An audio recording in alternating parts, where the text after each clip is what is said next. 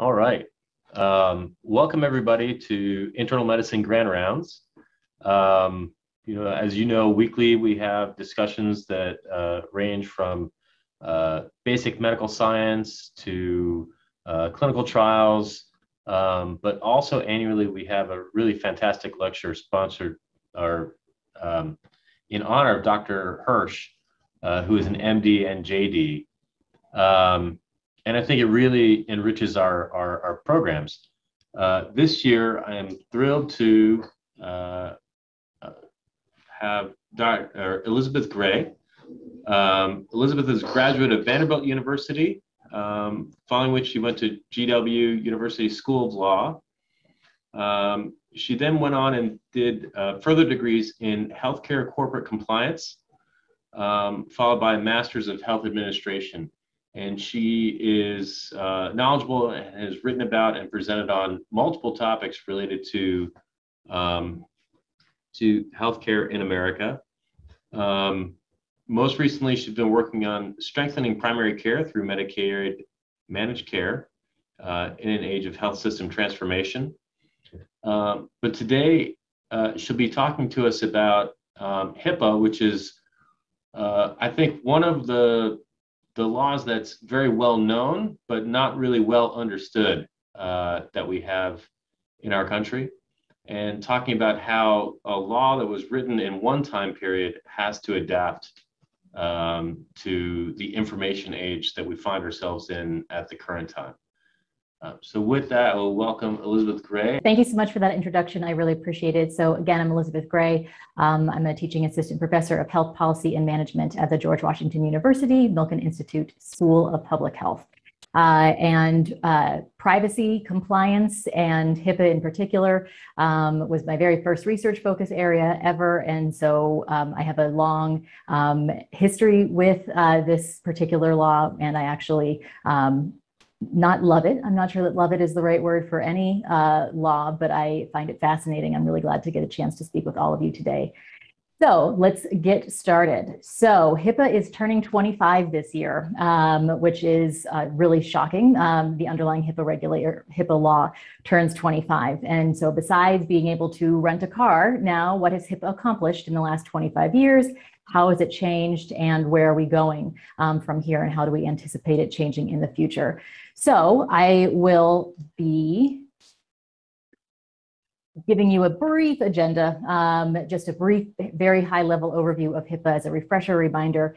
As mentioned, most of you are intimately familiar with this law, but just doesn't hurt to get a little touch up on what it requires. Major changes that have been made to the HIPAA regulations in these past 25 years, particularly in the last 10. And then a lot of common misconceptions, misapplications of the HIPAA regulations in the context of healthcare delivery. What sort of remaining gaps, ongoing challenges with the law, or areas of privacy that are not regulated, overregulated, confusingly regulated, and then opportunities for future changes to the framework that governs health information use and exchange. This is particularly relevant when we're talking about a shift to value-based care, as well as a pandemic and a post-pandemic world. So to get started immediately, how did HIPAA come to be? So HIPAA is actually sort of a two-part law. It's giant, but the actual HIPAA law itself is the health insurance portability part, and that's actually the bulk of the law. And then the very small part of the law is the accountability part. So the Health Insurance Portability and Accountability Act of 1996, and the portion of it that's the accountability portion mandated that the Secretary of Health and Human Services put forward regulations that govern the privacy, confidentiality, and security of patient health information, patient data, and in so doing, actually create protections that had never existed. Prior to this, for those of you in practice at the time or who recall a pre-1996 or really 2003 period, there were very few protections governing health information besides ethics, professional responsibility, and then facility and provider and maybe even state regulations.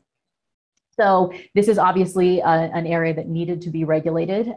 Patients need to be able to share information and seek treatment, obviously. But for those patients who were very concerned about their medical information getting back to an employer, a family member, just out in general, was very prohibitive and kept patients from seeking necessary care. And I think all of us can empathize with that. The very first thing any of us ever were, and likely the last thing any of us will ever be, is a patient. And so knowing that our information is protected, our information is confidential, creates a better healthcare landscape. So this was certainly necessary, but it wasn't easy. So Congress actually said that we are going to adopt a medical privacy law, but if we don't get around to that, the Health and Human Services Secretary needs to create laws governing this. And unsurprisingly, they did not adopt medical privacy law, and so the secretary did create regulations. It took a long time. HIPAA was announced in 1996, signed into law in 1996. The first privacy rule that came out was in 2002. So it took a while. The first two rules were the privacy rule and the security rule. Those are the ones that people are most familiar with. The HIPAA regulations basically create a federal floor for health information privacy. All of you are, again, intimately familiar with this law and other likely federal laws governing privacy as they relate to your particular practice, but HIPAA is the base. We build on top of that for certain populations, certain types of information, and certain types of providers, but HIPAA is the base standard. There's even in the HIPAA regulations a preemption provision that said if a state law is less protective or tries to circumvent our requirements and regulations for patient privacy, they can't. We override that, and that's not terribly unusual for federal laws, but the aggressiveness of that provision is pretty clear that this is the absolute bare minimum that we expect for all providers in all parts of the country for all types of patients. So, what does HIPAA actually say? This is important to know for a number of reasons besides being part of the presentation. It's also really important to understand the very fine specifics of how HIPAA defines certain things. So HIPAA, the privacy rule regulations, apply only to covered entities, which is all of you, and their business associates, just people who work on behalf of covered entities. So legal services, actuaries, consultants, financial services. It protects only what is referred to as protected health information, individually identifiable health information about an individual that is being held by or transmitted by a covered entity or their business associate. It does not cover information that is not identifiable. And we'll talk about why that it was a great provision for a long time and is maybe not so useful now, but it does not apply to information that is considered de-identified under the law. You can get consent to disclose any PHI from a patient, no problem. If a patient authorizes disclosure to anyone for any reason, then the HIPAA law allows any disclosure of information pursuant to that authorization. It also, however, allows disclosure of patient information without the patient's authorization. So people often assume that HIPAA is this really, really restrictive, very, very aggressive law. And in many ways it is. The sort of start of HIPAA says you can't disclose any patient information whatsoever without authorization or unless we tell you that you can. Those permissive exceptions, the we tell you if you can parts, are so large that you could drive a truck full of shredded medical records through them. They are designed specifically to allow the practice of medicine, the business of healthcare to continue without interruption. They've created a lot of exceptions within this rule that say you can disclose patient information for all sorts of reasons that help you be a more efficient provider and help our healthcare system be more efficient. Whether that actually works out is another question, but that is really what HIPAA was designed for. So even though it appears as a very patient-centered law, and in some ways it is, giving patients those protections, and it also includes several patient rights. It really is very, or was designed to be very provider-centric. That August 2002 rule, the privacy rule that came out, was met with such pushback from stakeholders in healthcare delivery that it was drastically revised to be more accommodating to the healthcare industry and healthcare providers. And so this really has created a lot of exceptions. It's just that a lot of people don't know how to fully avail themselves of them, don't know that they're there, or misunderstand their application. So that makes it difficult for things to be as efficient as these regulations were designed to allow them to be. There are actually no required disclosures under HIPAA. You are never required to give information to anyone for any reason except to the individual themselves, their own information, or whoever they designate as a representative, or somebody who is recognized under law as their representative, a patient, or I'm sorry, a parent or a guardian, or someone who has medical power of attorney. You also have to disclose medical records to Health and Human Services if they come in for an audit. These don't happen terribly often, and so the most common required disclosure is to the individual. Other than that, you are not compelled to disclose anything, even if you are allowed to. And that's a key point that I like to emphasize whenever I talk about HIPAA. These are permissive disclosures. You can, it doesn't mean that you must, and it also doesn't necessarily mean that you should, but it means that you can. So those are sort of the very high levels. This talks a little bit more about some of those permissive disclosures, what you can disclose information for without the patient's authorization ahead of time.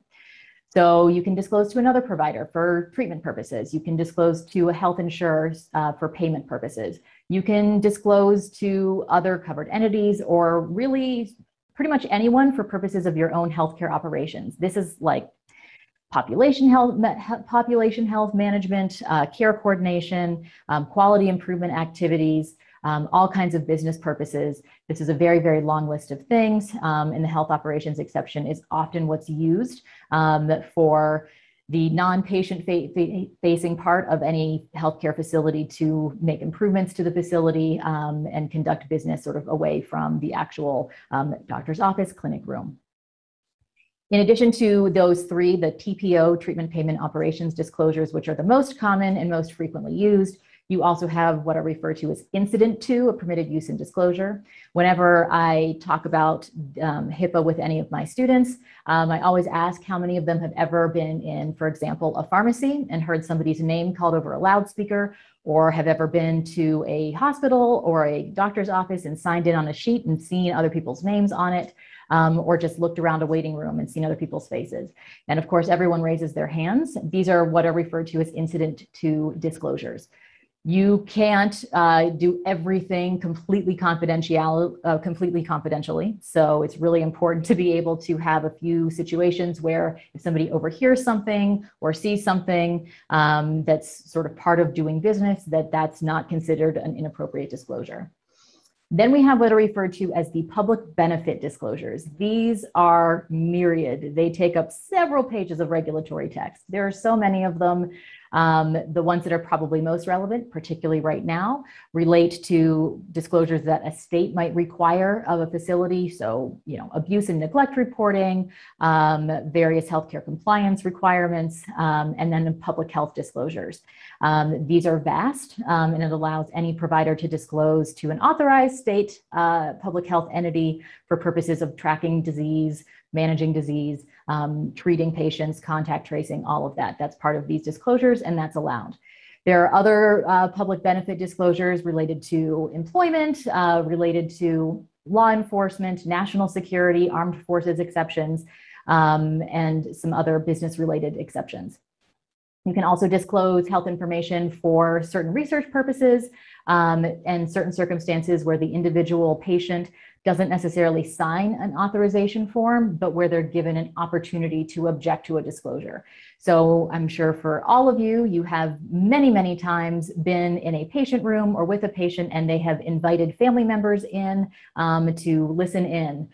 The provider's allowed to basically assume that if they have asked the family to come in and given the opportunity to ask the family to leave, they don't, that you can then share patient information with everyone in the room without violating HIPAA, even though technically you would otherwise have to have some kind of written authorization from the patient. Disclosures beyond that require patient authorization, but like I said, that covers a vast, vast, vast amount of the circumstances one could ever hope to be in and that would need disclosure of health information. Most of these disclosures are subject to what's referred to as the minimum necessary standard or limitation. You guys are also all familiar with this. Any HIPAA training would include it. You can't just hand over a giant stack of medical records, when we once had paper medical records, to somebody who's asking for them for purposes of quality improvement. It would have to be pulled the very small amount of information from there that would be necessary for that purpose and nothing more than that.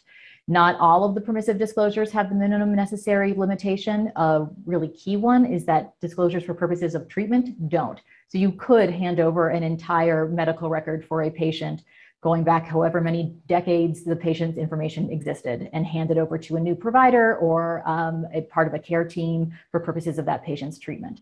So that's a really important thing to keep in mind. The minimum necessary limitation is sort of how they balanced all of these massive disclosure exceptions to try to limit how much information can actually get out there for the purposes of disclosure when you're permitted to do it. So HIPAA enforcement, this is more of an issue for your compliance departments and your legal departments because it is something that is related primarily to organizational compliance and enforcement. While the Office for Civil Rights, which enforces the HIPAA provisions and refers cases of criminal noncompliance to the Department of Justice, very rarely do they go after an individual provider. It is almost always an organization, and not only because those are deeper pockets, but because there tend to be many more violations for an organization as opposed to a single provider. They do investigate these. They receive complaints directly from anyone. They have a basically tip line that you can send in information about possible HIPAA noncompliance.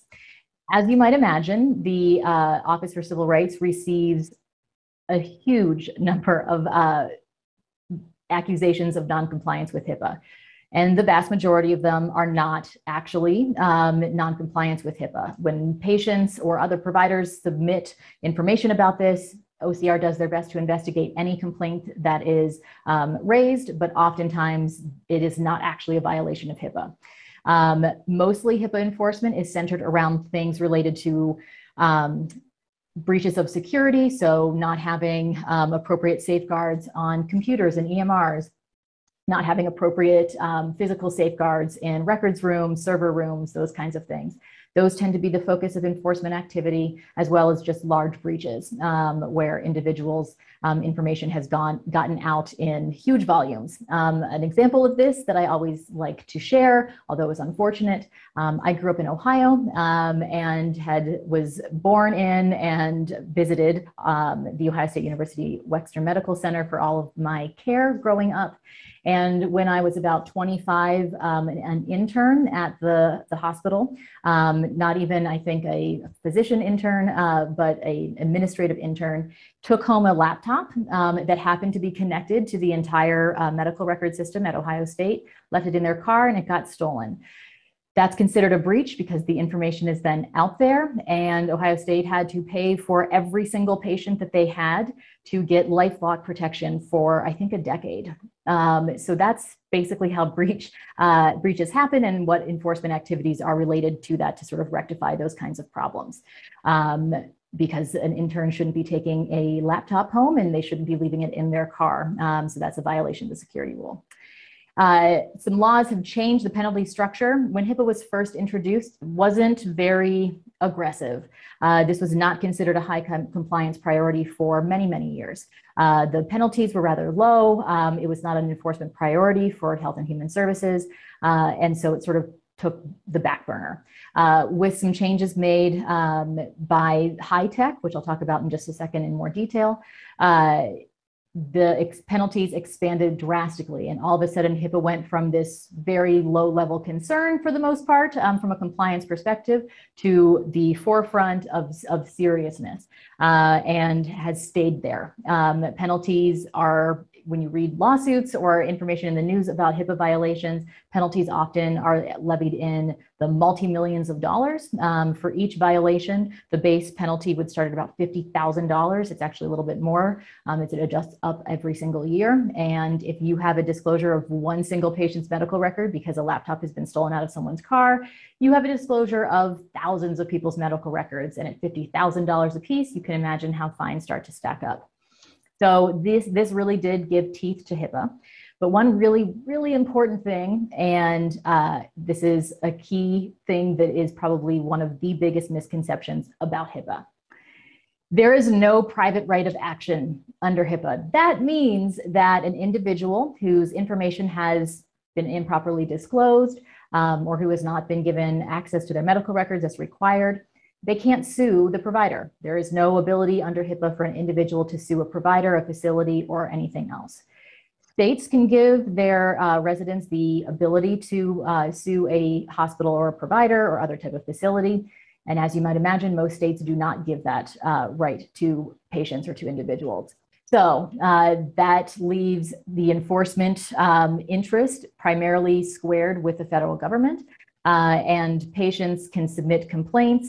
They theoretically could sue for other violations that may be stemming from the HIPAA violation that relate to their personal rights, but there's no private right of action to be sued under HIPAA. Not that that means people shouldn't be compliant with it because they have less individual liability and less individual risk, but there is no right to sue under HIPAA. That was actually very clearly requested and created when revising the HIPAA privacy rules to sort of avoid other means of litigation, given that there are so many in the healthcare space already. So that sort of wraps up the HIPAA background a little, as it were, and what HIPAA basically looked like up until some major changes started to roll out, again, about 10 years ago. So there were a few small changes made to the HIPAA provisions from the Patient Safety and Quality Improvement Act of 2005 and the Genetic Information Non-Disclosure Act of 2008. Those are relatively minor. They have more to do with other stakeholders, not providers.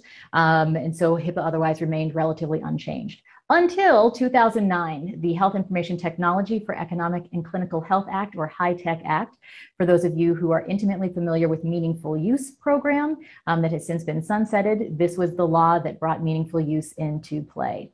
So the HITECH Act was part of the stimulus bill, and it made major changes to HIPAA, major, revamped almost the entire thing.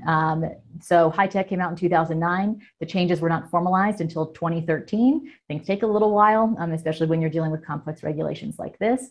But the HITECH changes added that breach notification rule that you had to let patients know if somebody's laptop was stolen out of the back of their car. They enhanced those enforcement rule provisions.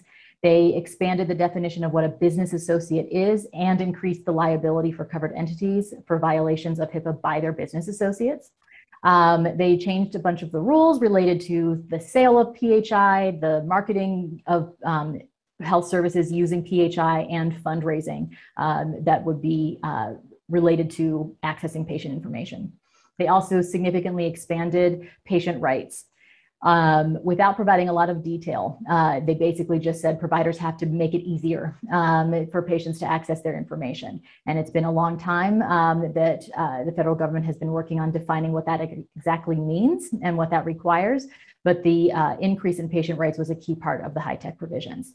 The Affordable Care Act also made some changes to HIPAA, but nothing related to the privacy rule, mostly about standardizing claims and the use of electronic systems to submit various required health insurance related data.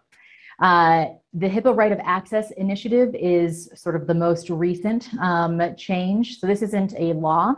This was an initiative launched under the Trump administration, but it remains ongoing and a priority for the Office for Civil Rights. It basically enhances the expectations for providers in relation to giving patients access to their own information. Again, remember that that's the only, besides compliance-related disclosures to Health and Human Services directly, that is the only required disclosure under HIPAA to give patients access to their information. And this has been a key point of contention for stakeholders, patient advocates, et cetera, who want to make it easier for patients to get access to records, because patients still report enormous difficulty with accessing their information, whether it's because they're being charged a huge amount of money for copies of their records. It's taking weeks or months to get their information when they need it in a much shorter time frame, or they're told that they are not permitted to access that information, which again is a HIPAA violation. So the HIPAA Right of Access initiative is trying to resolve that, and the Office for Civil Rights very proudly announces every time they settle a lawsuit related to the Right of Access initiative. I think they've had 21 settlements so far this year related to facilities and providers that have not followed the rules in terms of getting patients their information. Other changes. So for a long time, HIPAA lay dormant. 2013, they made these massive changes via the high-tech rule, and it's been sort of an increasing volume of changes ever since. So the 21st Century Cures Act, which was signed in 2016, but these provisions didn't go into effect until 2021, and some still remain to go into effect, had all kinds of changes, again, expanding the patient access to information, enhancing access to PHI for purposes of research, and information blocking prohibitions. So the information blocking prohibitions are really interesting. The information blocking prohibitions grew out of concern that organizations and stakeholders were implementing technology, EHRs, EMRs, other related patient tools, and denying access to that information and refusing to share that information with other providers, maybe in a multidisciplinary care team, or that a patient requests their information be sent to. This is termed information blocking, and providers, facilities, et cetera, can get in a lot of trouble now for blocking information. Any organization who deploys their new technologies in a way that will tend to limit, care coordination or care delivery that relies on the use of health information technology is considered information blocking. There are a few exceptions to this, but it really does push providers to open up their information a little bit more to patients and to other providers and make data flow much more easily and occur more frequently. The CMS Interoperability and Patient Access Rule was signed in March 2020. It was part of the Trump administration's My Health eData initiative. Most of these were related to technical changes required of providers and payers, but some key provisions are that under this new rule, payers are required to exchange clinical data at the patient's request with third parties, with other payers, and they're required to share that information. Previously, this was really locked down. Payers very rarely gave information out to anyone for any reason, and so this requirement really has enhanced that opportunity for information sharing and information collection. In addition, health insurers are required to share cost information with third-party apps, and it requires that providers send some patient information to other providers automatically, mostly related to discharge to other facilities. That patient information is then sent to the new facility, new provider automatically. There's been a lot of pushback about some of those. Anything that requires providers to share patient information automatically or in all circumstances raises huge red flags for privacy advocates, as well as huge red flags for providers who may not find it in the best interest to share all of that information or don't know exactly how to get that information out. And so obligating providers to do this is definitely a concern that will have to be rectified in the future. There was also a HIPAA safe harbor published in the beginning of January of this year. It mostly changes security rule provisions and relaxes a lot of them, and this is mostly in light of the COVID pandemic. So there's some proposed changes too. Health and Human Services issued a request for information in December of 2018, asking the healthcare industry, what would you like to see different about HIPAA? You can imagine that they received a lot of comments. So they published a proposed rule that modifies HIPAA in December of 2020. That rule has now laid stagnant. They have finished getting comments on that particular rule, and it's not clear whether they will go forward with implementing anything from that rule or go back to the drawing board on changes to make. This really, the NPRM or proposed rule really stemmed from the Trump administration's regulatory sprint to coordinated care. For those of you who are not familiar, the Department of Health and Human Services vowed to eliminate 2 regulations for each single regulation that was created. So 2 out for every 1 in. This regulatory sprint was intended to streamline healthcare requirements. And so any opportunity to eliminate requirements or reduce rules and regulations were seized upon. So this is where this kind of grows out from and relaxes a lot of standards under HIPAA for providers, removes the minimum necessary requirement for care coordination purposes, enhances the definition of healthcare operations to include a lot of information about care coordination, case management for individuals as opposed to entire populations. and relaxed a lot of the standards for some of these permissive disclosures. Rather than requiring things like an imminent danger to health and safety for providers to disclose to an authority, it could just be a reasonably foreseeable danger in the sometime distant future that enables a provider to share that information with law enforcement, another provider, other organizations. It also enables disclosures to several social service agencies, community-based organizations, and other sort of ancillary services that help provide care coordination and case management for patients who are complex or in particularly vulnerable situations. So these proposed changes, again, we don't know where they're going. A lot of them were welcome, some of them not so much. But again, there have been a lot of proposed changes to HIPAA in the last 5 years alone. So we'll see what happens with that. But these are some changes that are potentially on the horizon. And some of them would certainly make it a lot easier to manage a patient's care across multiple providers and multiple different facilities.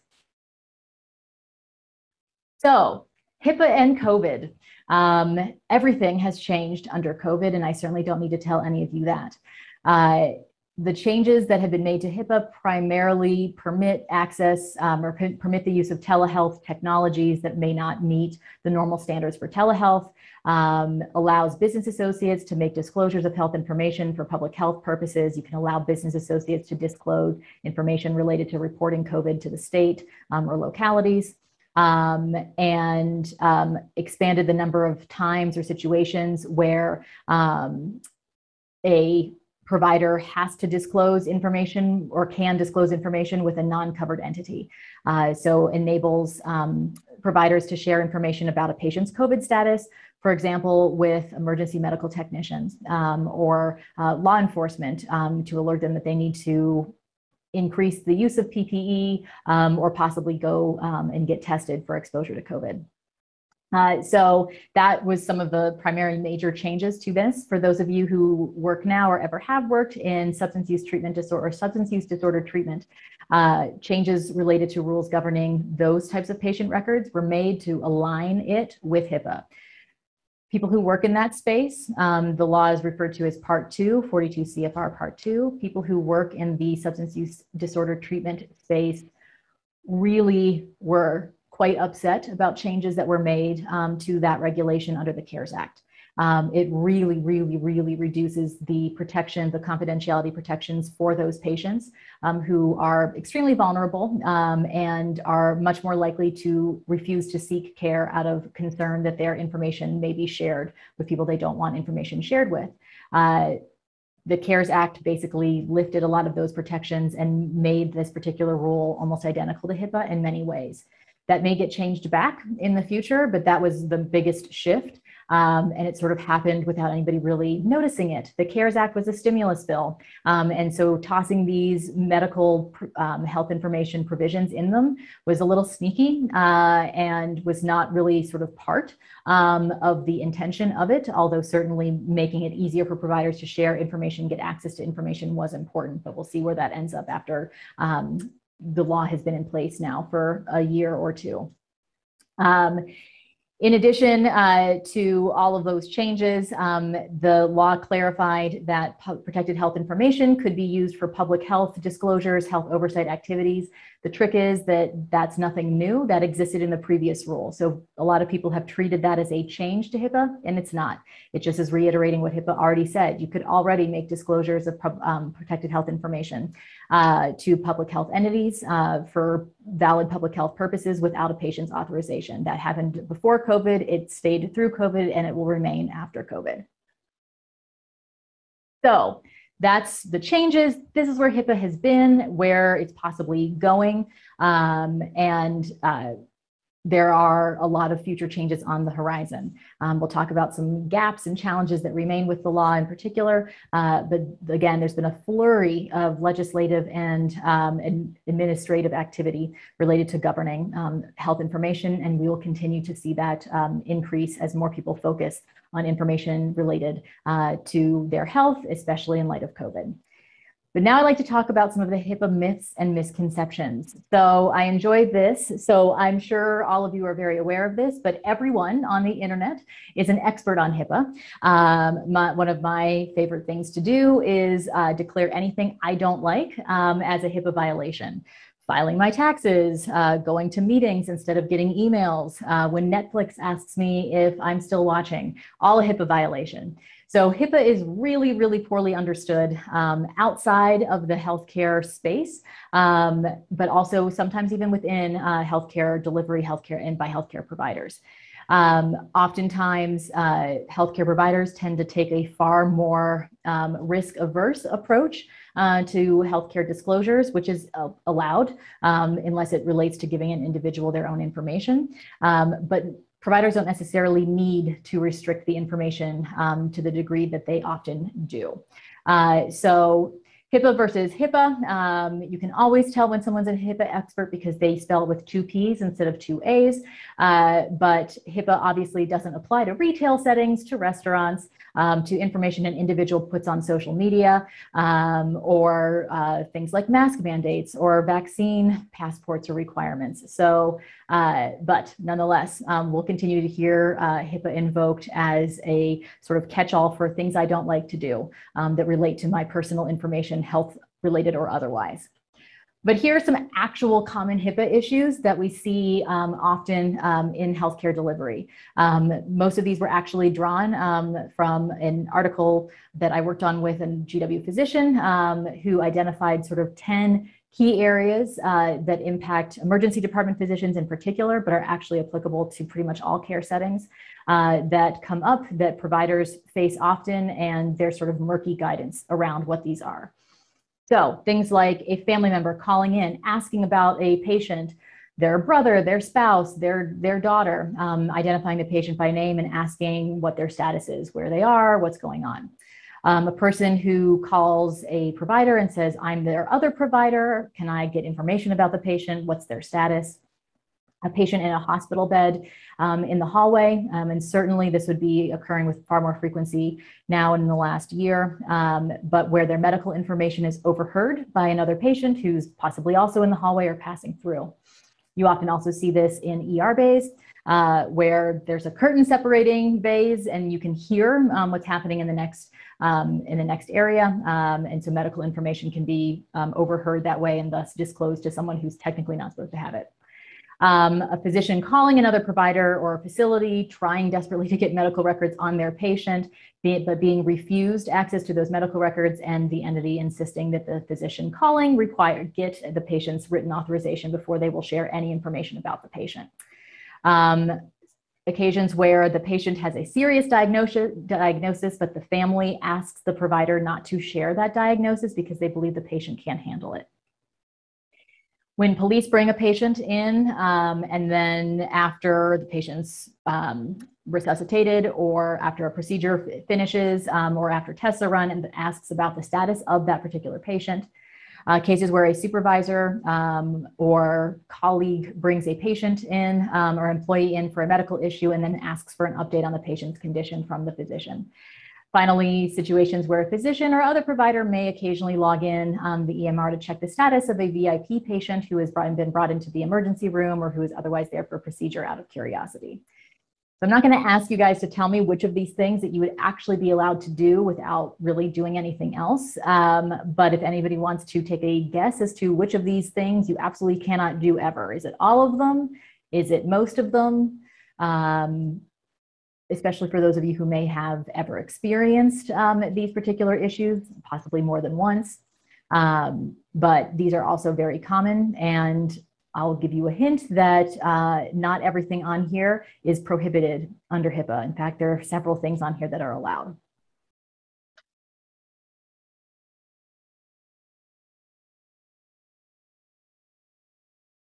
I'll give the first one. This isn't allowed. This actually doesn't really have to do with HIPAA at all. It's not a HIPAA issue. The provider is the only part that would make this a HIPAA issue is the fact that the patient is entitled to their own health information. That's usually interpreted as the patient requesting their health information. So this really has more to do with medical ethics, professional judgment, and other requirements related to sharing information with a patient and using best judgment in those circumstances. So while this may be common, this is actually not really something that would be under a HIPAA policy or a procedure. The other item that's— the third one is not covered, right? The third one, the patient seen in a hospital bed and their medical record.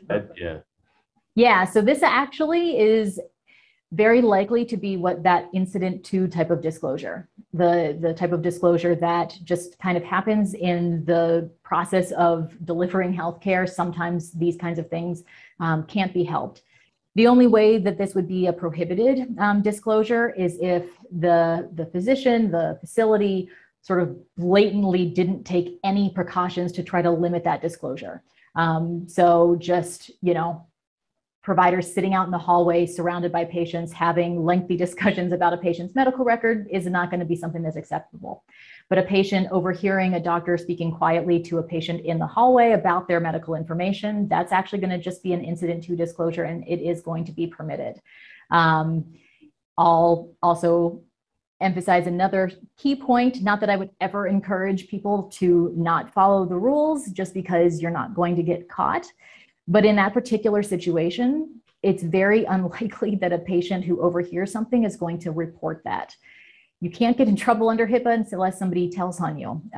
So again, this is not likely to actually be a HIPAA violation, but even if it were, the likelihood of it being a high priority compliance issue is relatively low, given the sort of the risk of discovery. But again, this is very unlikely to be a HIPAA violation unless the physician was shouting down the hallway at length to somebody else for all to hear.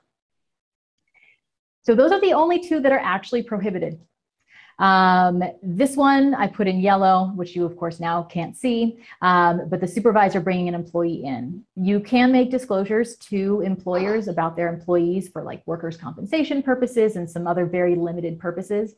But unless the supervisor is is helping to take care of the employee and needs information about follow-up care that they may need to receive, it's very likely that they can't receive an update about their employee unless the update is just they're stable, they're still here, that's it.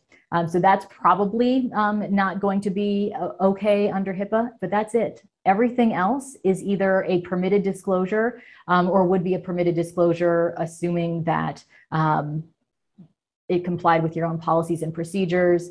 The medical information given was limited to the minimum necessary. Almost all of that would be fine. Again, I'll point out that these are permissive disclosures. So the physician calling another provider or facility trying to get medical records and being denied them, that makes the business of healthcare very difficult, but it's not a HIPAA violation. And other entity is not required to share information with that provider for treatment purposes, even though they can. Where it would become a HIPAA violation is if the patient themselves called their former provider and said, send my information to my new doctor, thank you. And the entity said, I won't do that unless you sign this very, very specific form. That's a HIPAA violation, but that's it. If it was just the provider calling them up and saying, I'm treating your former patient or current patient, please send me information relevant to that care, and we're told no, that's allowed. We would just hope that that doesn't necessarily always happen.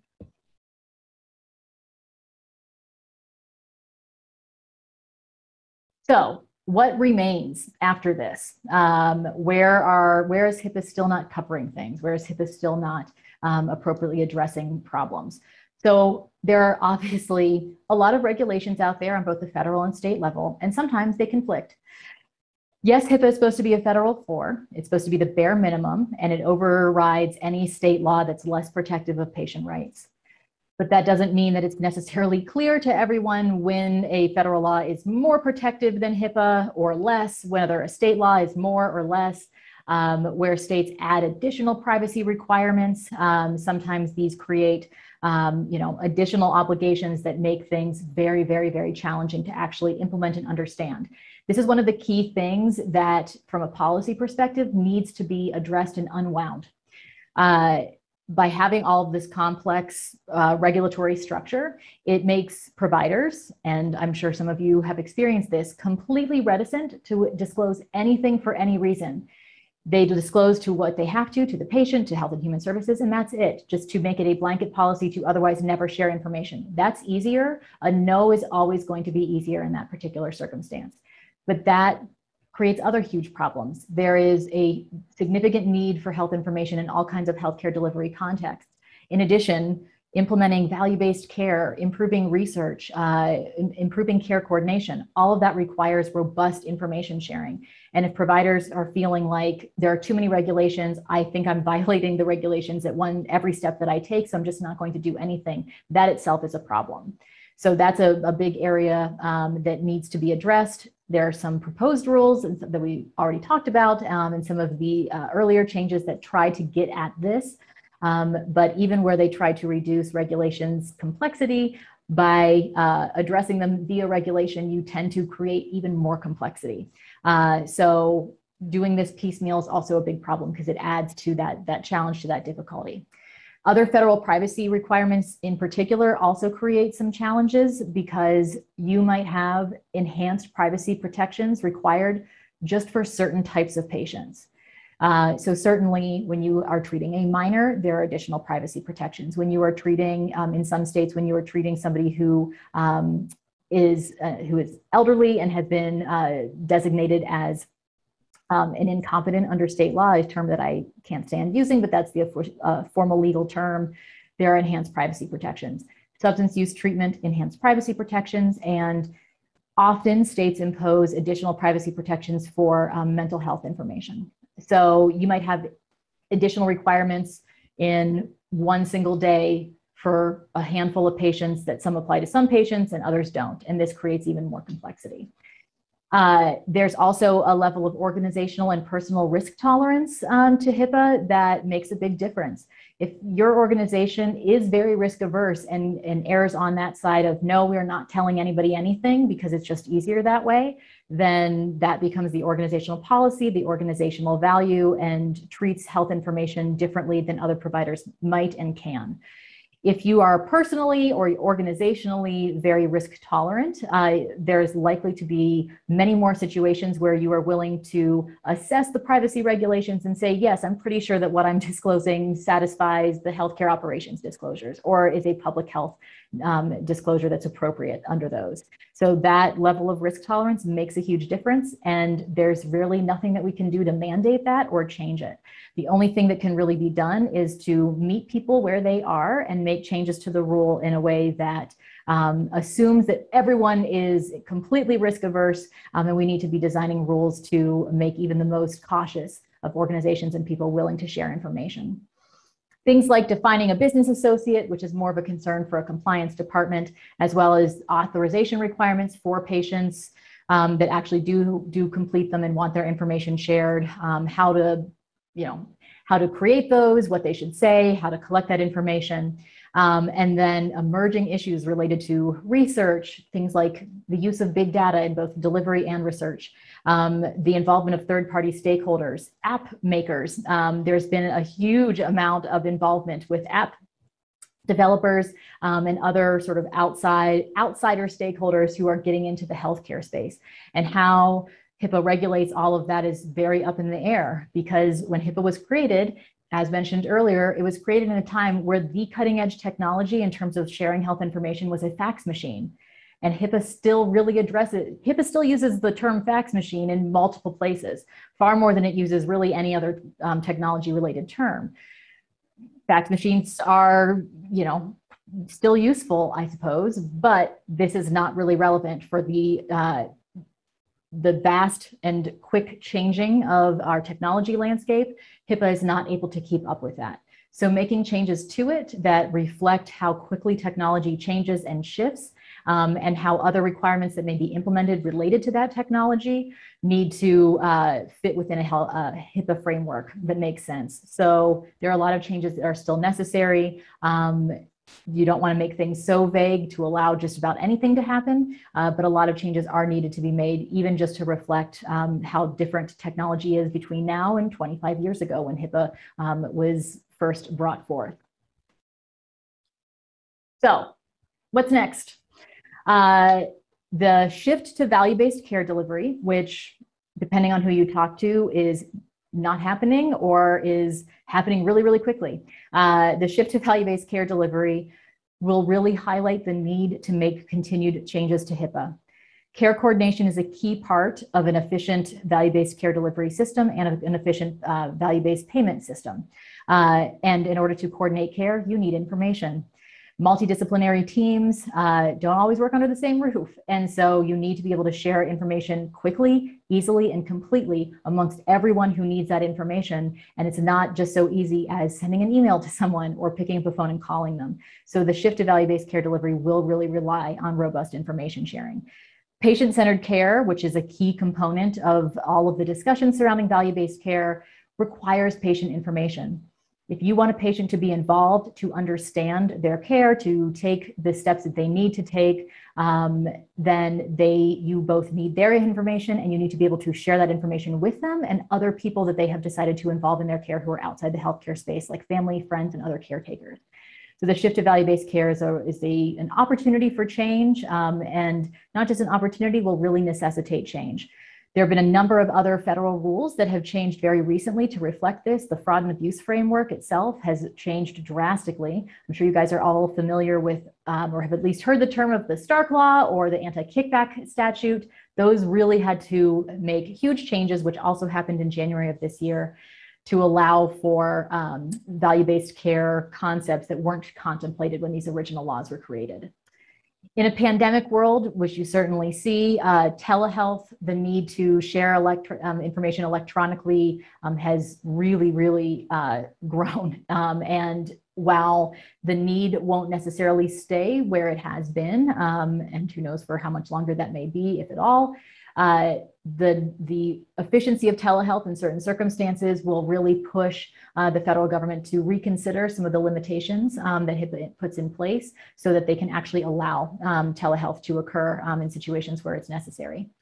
Public health disclosures are obviously happening. As I mentioned, you were always allowed to disclose health information about a patient for public health purposes, but people are paying attention now. You're certainly going to have your people in anonymous YouTube comment sections who will say that disclosures to public health agencies is a violation of HIPAA with 2 Ps. But nonetheless, public health disclosures have really come to the forefront. And ideally, relationships have been created between facilities, providers, and public health agencies to more readily share information. I'm not sure that that's happened in every single place, but that's at least something that people are paying a little bit more attention to. A post-pandemic world, I hate to even say that, I feel I should knock on some kind of wood, but a post-pandemic world will continue to create situations where HIPAA needs to be revised. Vaccine-related information, whether that's vaccine passports, getting booster shots, confirming vaccination status in various private and public institutions like schools and universities, that will be a huge shift. As technology continues to grow, as people become more used to using apps to control their health, to communicate with their providers, HIPAA will absolutely need to change. So there's a huge opportunity for HIPAA to grow and to sort of come out from its first 25 years into its next 25 years and really be more flexible and adaptable to a rapidly changing world that changes in many different ways very quickly with every passing month and year. And HIPAA is very much still stuck in, I'd say, mid-2000s. So maybe like the 2005 era is really where it would shine. And our world looks nothing like that in terms of technology and what patients expect and what payers are doing and what just the healthcare system continues to evolve to be. So for provider purposes, there are a lot of opportunities here. I'm sure all of you have an abundance of free time that you don't know what to do with, but anytime that there is a request for information or an opportunity for comment on a proposed rule, The comments that the federal government listens to the most are comments from providers. That's what they tend to give more weight to. So anytime there's an opportunity to submit feedback or input on those, and those opportunities are actually not very rare. They happen multiple times a year in many settings. I would encourage any of you who feel so inclined to always try to submit input on that because the people who are making these rules are so separated from the actual practice of healthcare delivery that any input from stakeholders who are in that space is really valued and really important.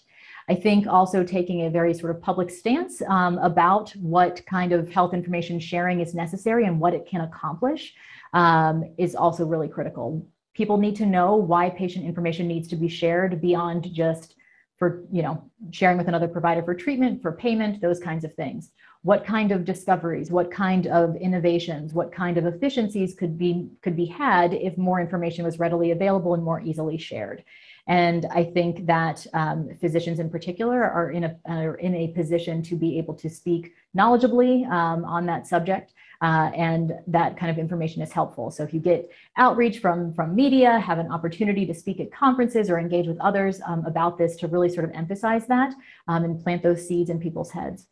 I think continuing to understand what HIPAA does and doesn't say, even if that's pushing your own organizations or your colleagues to be perhaps a little bit more risk tolerant, or to reconsider policies and procedures that may be more restrictive than HIPAA would require, and perhaps pushing for those to be lifted a bit or to be reconsidered to allow more information sharing both internally and externally to your organization.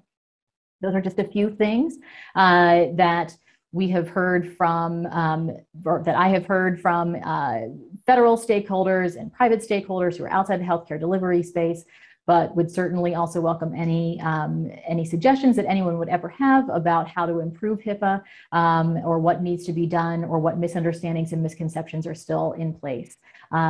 Just understanding the law itself without making any changes to it is also really key. Even though I'm sure you all have regular HIPAA training, really understanding those actual real world situations and when you could disclose and when you can't is also really critical. So that really does bring us pretty much to time, but I'm happy to answer any questions. If anyone ever has any questions, I invite you to please reach out to me. Here's my email. It's been such a pleasure talking with you, and I really appreciate the opportunity to do this.